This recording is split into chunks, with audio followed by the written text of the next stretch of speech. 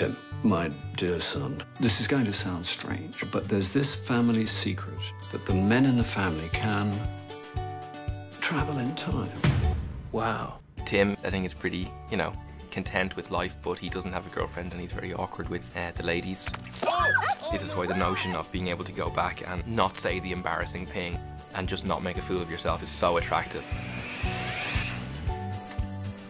Oh, nice. It's my area. When you get down to it, you can do the day again and again and again till you get it right. His father and him have a real kind of nice relationship and kind of talk about things. You know, very loving, very warm. Any first thoughts? It would be just great if it could help me get a girlfriend. Wow, massive. I'm Tim. I'm Mary. I love your eyes. Do you? I love the rest of your face too. I haven't even looked further down, and I'm sure it's all fantastic. That initial spark of what happens between them is so special, it's so natural. It was the perfect meeting. If you tried to make that more perfect, you would fail. When she meets Tim, she blossoms, and she's so grateful to hit it off with someone. Will you marry me? I think I'll go for yes. The biggest thing that's ever happened to him is this person loving him back immediately.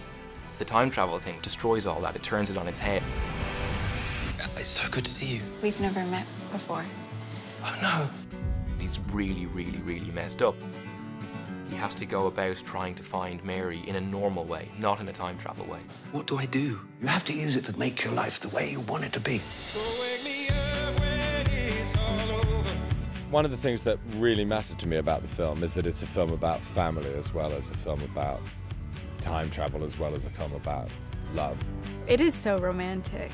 It pulls on that idealistic side of us. What if, and what if I could do it all over again? And yeah, at the end of it is maybe just do it once really well. I hope I see you again. You will.